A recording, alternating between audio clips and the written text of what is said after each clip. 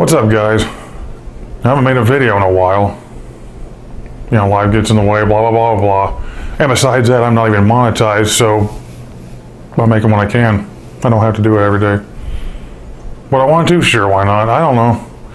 But my upload speed sucks. Anyway, I digress. So I'm going to do a short video on how you close a bolt, how you close the SKS action up without hurting your fingers. Because there's been plenty of times where I've seen people pull back on the charging handle of an SKS, and then I close it because it holds itself open. There's a bolt catch or stop, whatever you want to call it, in there. It gets pushed up, and then they proceed to put their thumb or something in there, run the bolt closed, almost pinching their fingers. Now, since everybody's so crazy about safety, this is about the most safe way of closing it. I actually saw Paul Harrell do it that way, and I'm give him a pass because he deals with different types of firearms, not so much an SKS. Some people don't mess with them that much, and and he is a professional. So I did comment about that, but anyway, I'll show you. Here's a Norenco. I'm not sure if the light's very good or not, but it's kind of dark in here. Get a little closer. All right, see? Pull it, and it's held open, because right down inside here, there's a bolt stop, which I know you can't see it very well, but there is one. Let me see. Okay, you see the magazine followers right here, and then you got a bolt stop down there, which is actually being held up by this little tab on the magazine follower. Yeah, right there, that little small tab right there is what's pushing that up, and it's spring loaded. So if this is down, you can see it's still holding it. Okay. Some people get in here, let me see if I can get that in camera. Pull it back, you push down on it, and you got all this metal in here that can catch your finger and go smashity smash, and that's not good. So the way I do it, the way I showed people before to do it, and the way I said it on that video in the comments was, you pull back, it's open. All you need to do is pull the magazine release, and now it's out of the way. And then close it back up. That's it. No finger smashing. No wishing you hadn't done it that way. Sorry. And that's pretty well just the easy and safe way of doing it.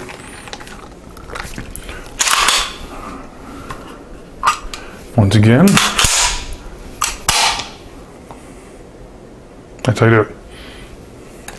So, if you got an SKS and you try to do it the old I want to kill my finger way, this way should be better for you.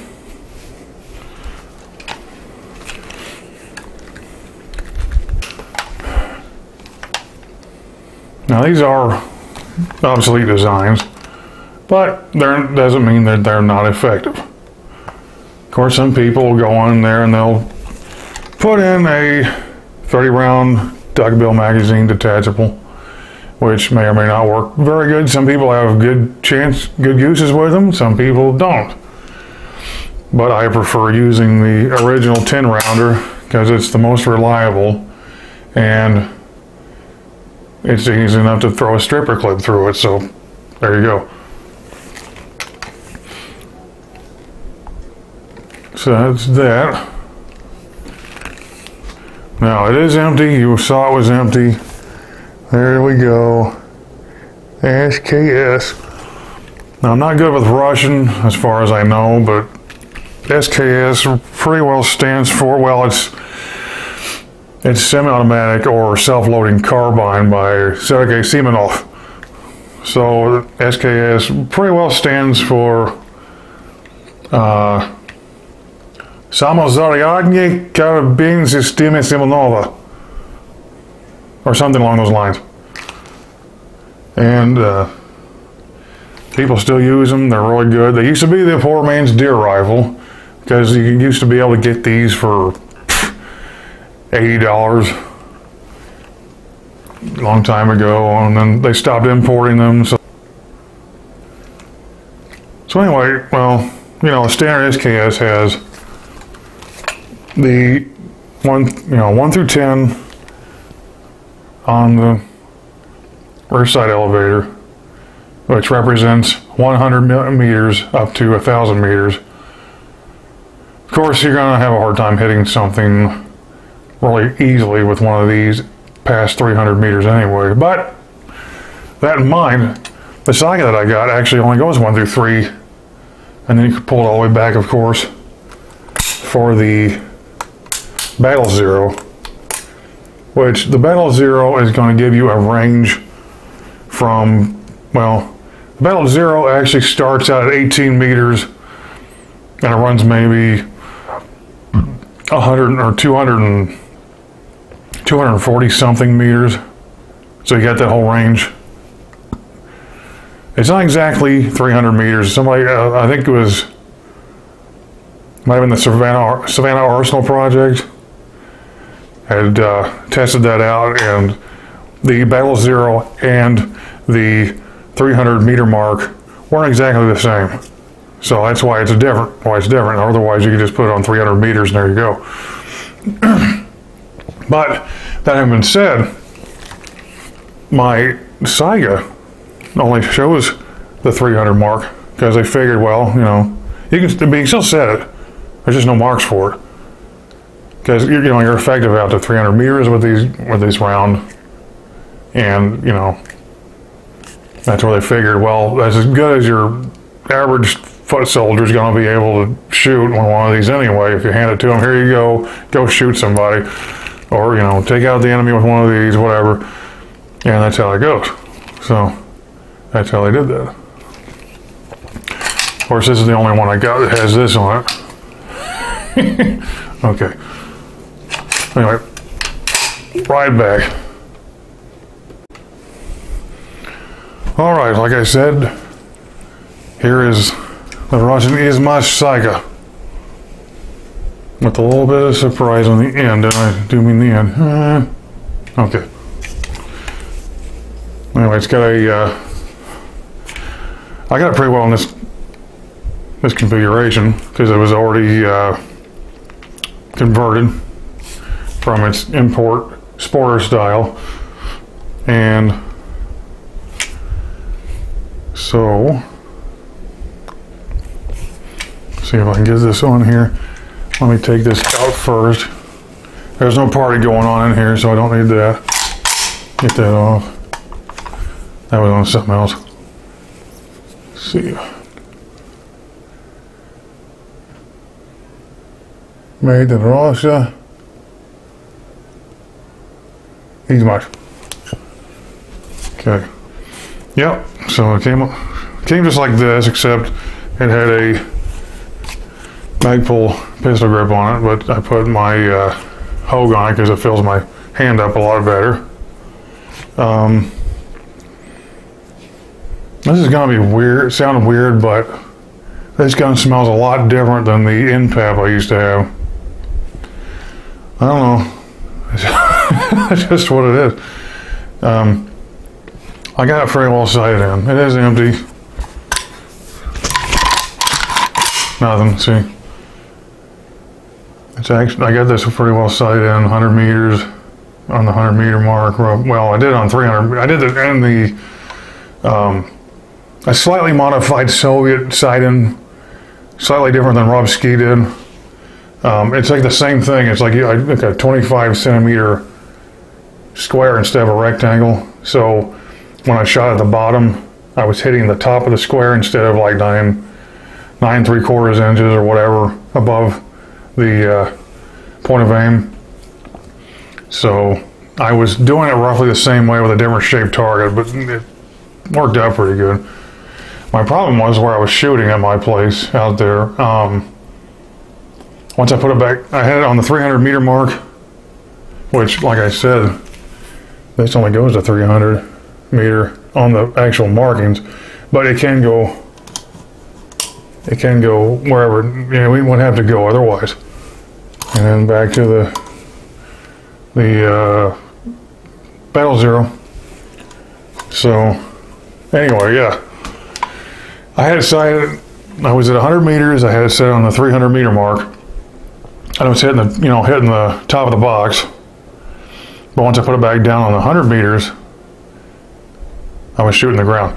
So I couldn't confirm the 100 meters at the 100 meters, but where it was at 300 meters, pretty sure it's on okay. But yeah, this has ace stock. I added this on after I got it. Gives a little more length of pull, absorbs any extra recoil if you need to. Got the folding adapter, and it helps me because I can still see it. I can still shoot it like a pistol. And it's got a,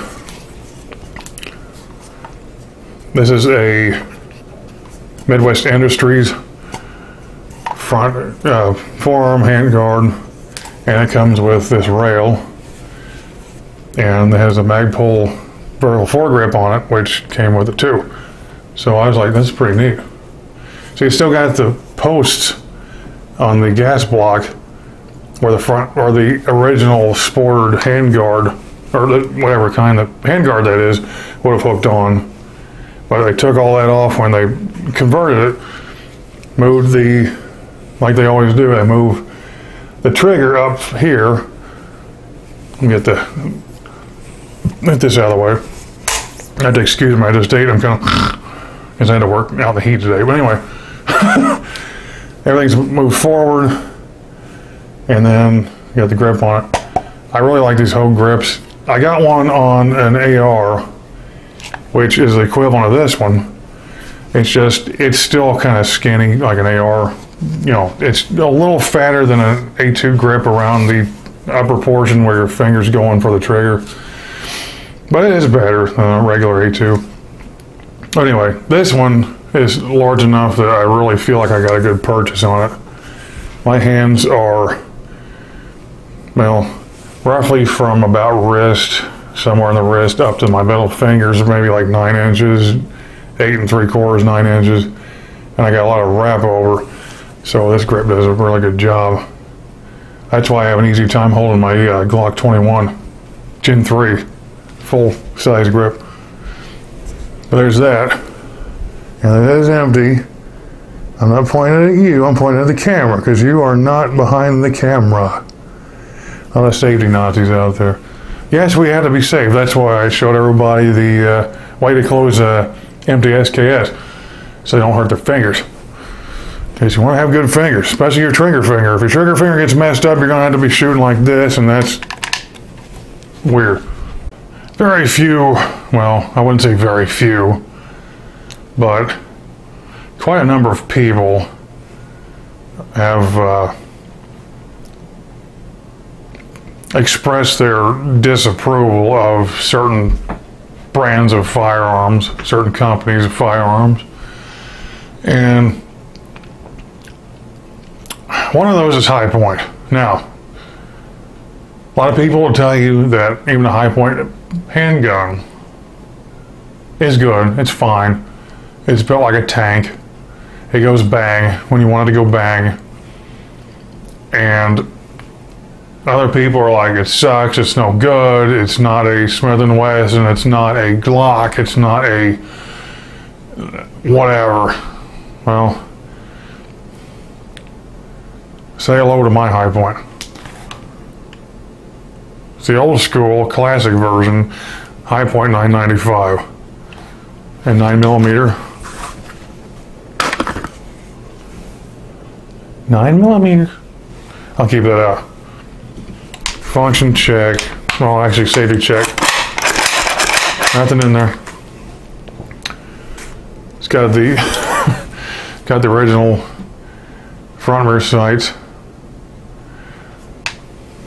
Got a little rust on it. I didn't pay too much for it, but I was like, you know, I may not get a High Point pistol because of all the hoopla around it, but I've heard a lot of good things about the carbines. Now this is not the TS because it doesn't have the tactical stock. It's the classic stock, the same stock that they started out with when they first made these. I was like, well, you know, I don't mind that at all. The shoulder's pretty good. I got it on about 50 yards now. So I figure, hey, I probably won't be hunting with it, but it's good to be able to have defense out to at least 50 yards if you need to. Animal, whatever, two-legged animal, four-legged animal, eight-legged animals, whatever. So I went ahead and got this. It's not too bad. I mean, I think the way I sit at the bench, I feel the recoil a little bit because of the way it hits my shoulder. Because I got to crank down so far on my table. I got like a white fold-out table. Then I shoot it shoot as a bench. Shoot from as a bench. And works out. I mean, it works out for me. It's just sometimes, like for the SKS or this, somebody said, you know, people are saying, well, it doesn't feel like any more than like a 22 LR when it goes off. It's like, well, it might just a little bit because it is 9mm. It's got a little bit, you know, a little wider sectional density than a 22. But, and also the fact that the way I get my shoulder down to it, I might touch it in a certain way and I can feel it more than I should. But, you know, standing up with it like this, it shouldn't be that big of a deal. So there's that. Cheap but effective. The tactical stock version's a lot nicer. You can trick it out a little bit more with, you know, lasers and lights and things and stuff and this and that and whatever. And I actually haven't cleaned it since I shot it. I'm not sure how many rounds I put through it, but it was quite a few. Wasn't as many as a lot of people put out in the range, but it's fine. Got the safety. Now, me being a left-handed shooter, some things don't work out too well, but some things are good. Like, I don't really, well, like with an AR, if I put an ambidextrous safety on it, just there and click it.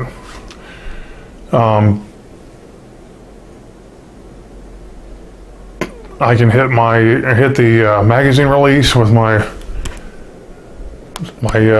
supporting thumb, and I'm actually able to hit the bolt release with my index finger. And I'll show you that here in a second. Okay.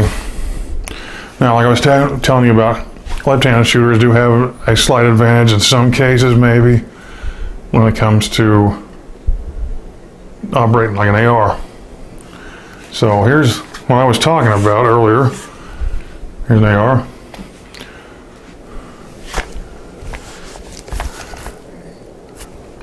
Mag release. I hit, yeah. Let's try that over again. Okay. Let's get the sling out of the way. Mag release. Okay. Right. Then we got the, I have to reload. In my case, well, hold on, I gotta actually get, okay. Now the bolts are being held back.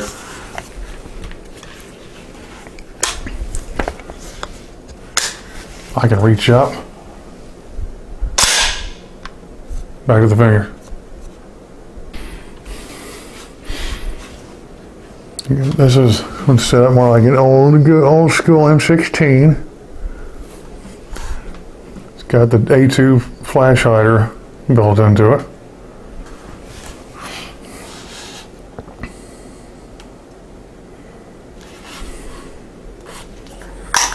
And things of that nature. Remember, when you put your magazine in, shove it in there, make sure it's pulled down on it, make sure it's locked in. Then you're back into the game. Of course, a little bit of philosophy on defense, heavy level defense when you have to use a rifle with a decent magazine in it. You want to be trained well to use that rifle at any time, any way. But in my opinion, you also need to be able to use up close and personal weapons, just in case.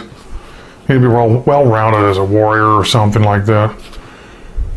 And nothing says get away from me like one of these. I got this for my birthday a few years ago. It is a SOG Voodoo Hawk Mini. You can tell it's a short handle. That's why it's the Mini. Anyway, this in some ways is better than a knife. I know some of you aren't going to believe that or agree with that, but that's okay. Because you don't want to limit yourself to a specific type of weapon unless you're really good at it and can really do some damage with it. A knife is good, don't get me wrong. In this case, this is a small tactical tomahawk. I've actually added some kind of cord to it. This isn't paracord, so. And then, if I can remember how, yeah, there we go. Use it as a thumb sling. Wait, chop with it, flip it around, impale with it, flip back around, chop with it again. I've seen some videos on how to use these, pretty good. And let me tell you right here, this makes you nervous. Not you, but the one who you're pointed at.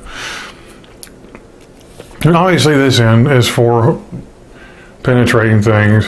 You smash through pumpkins, smash windows, cars, collapse some skulls or whatever, flip it around to the regular chop. You can chop, obviously. That's going to do quite a bit of damage on soft tissue, let me tell you. The interesting thing about it, the corner of the bottom, though, you can use that as a hook, wrap it around a neck or something, and pull. I don't know what that would be. A meat hook with a blade, a blade hook. But yeah, that would not feel good to whomever is on the receiving end of this, or anything like this. You know, the same kind of, pretty much the same kind of deal with the full size, which has just got a better reach to it. You know, get more leverage. That's not my microphone off. Excuse him, please. That was dumb.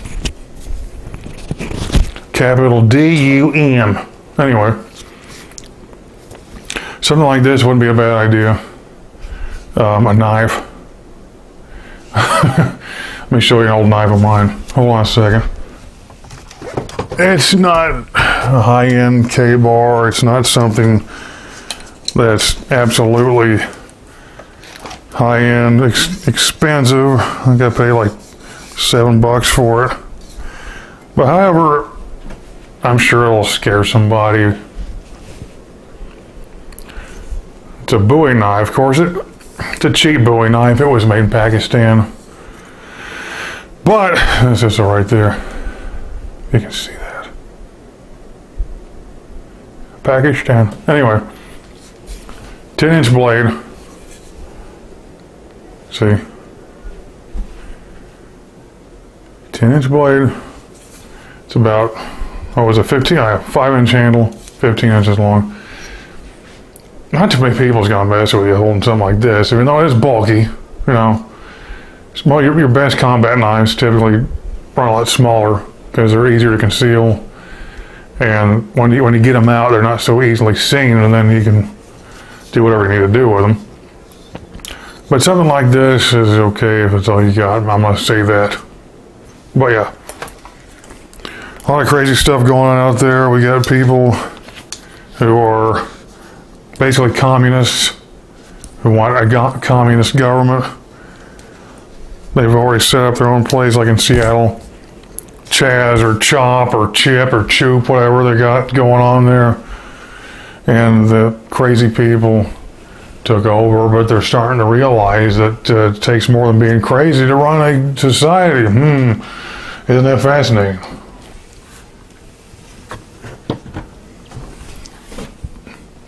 So yeah, even here where I live, we've had quite a few protests.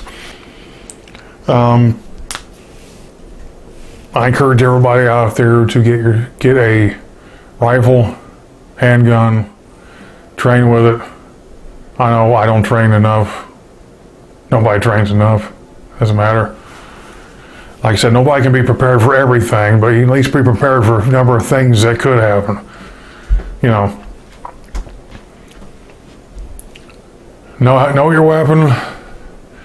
And I just remembered something. I had a dream. A couple mornings ago. I think it was Thursday or Friday morning, and I feel like it seemed like I was in some sort of like lecture, like kind of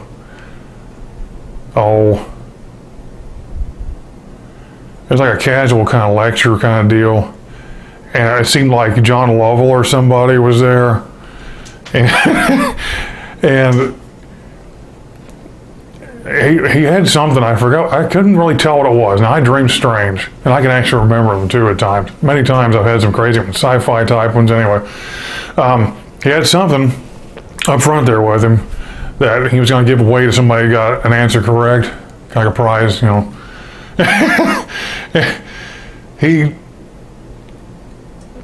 What was it? He said something about Sun Tzu, you know, the author of The Art of War. And I don't remember if this is actually one of his quotes. It has to be, because it's the only thing I remember.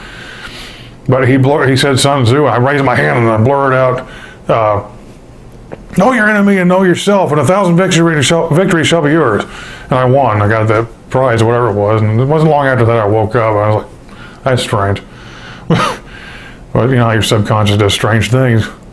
Basically, I don't know, if something's pretty important that happened to you during the day, or you've really been focusing on something for a while, pretty hard, then you end up, it ends up getting in your subconscious pretty much, and you can dream about it. Sometimes, lots of times they say it's your brain blowing off steam, which I can understand that. Sometimes it has to purge the crazy so you don't go crazy. But yeah, especially with all the crap going on right now, it's like crazy stuff. Basically what we're dealing with here is a communist attempted takeover of the United States, which not like it hasn't happened before, but now it's just getting worse because of the time we're in, and it's foolish not to have some kind of means of protection. Firearms, knives, other things, and you just don't want to get caught with your pants down, so to speak. And make sure that you're confident enough with what you have. Get it where you can handle it well. Just make sure that you have the right mindset. You're not killing people if you have to defend yourself. You are defending yourself. There is nothing wrong with defending yourself, even when it comes to lethal force. God has no problem with it. The Bible doesn't show any problem with it. We shouldn't have any problem with it.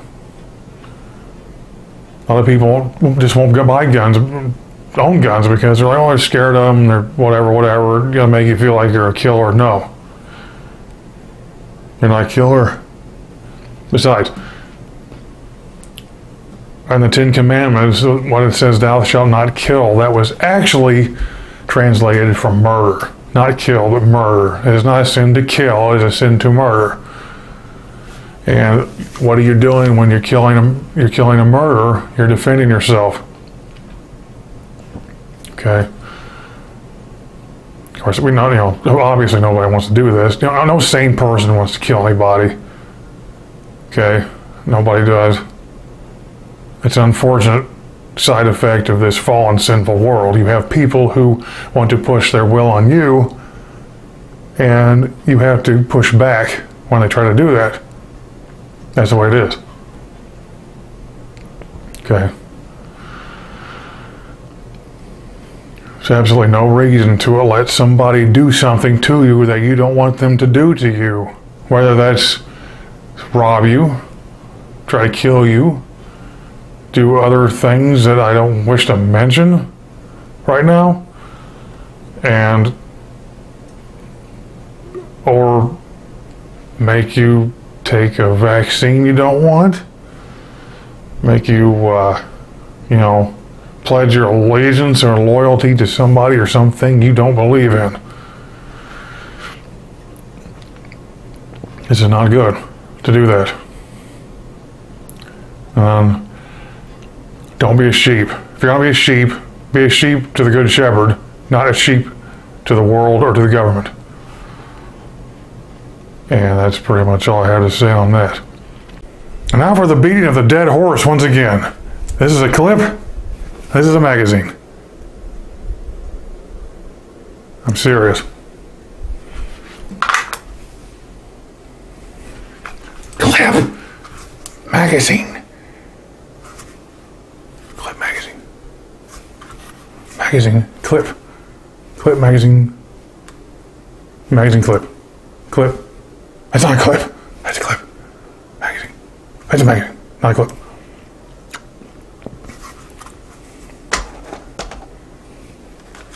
Clip. Lowered magazine.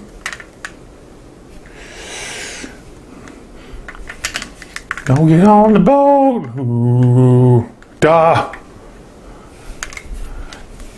It's the Russian something. I don't know. I'm getting tired, so I'm going nuts. Anyway, shout out to everybody who's got me subscribed to. I know there's not too many of you, but it's better than none. So, hang in there, guys. I'm still wanting to make videos. I just been busy, tired, whatever, blah, blah. And like I said, I'm not monetized, and I'm pretty sure that YouTube would demonetize me because I'm talking about happy pills too often. I'm gonna load up on some happy pills. And there you have it. Just an added bonus. If we ever go squatching, and they're dangerous squatches, we got this. So yeah.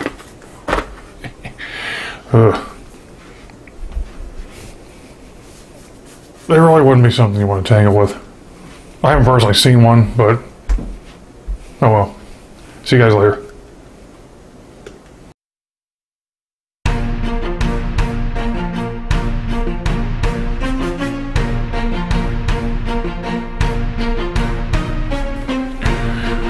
So what do the SKS say to the AK? Because I don't know, because I don't speak Russian.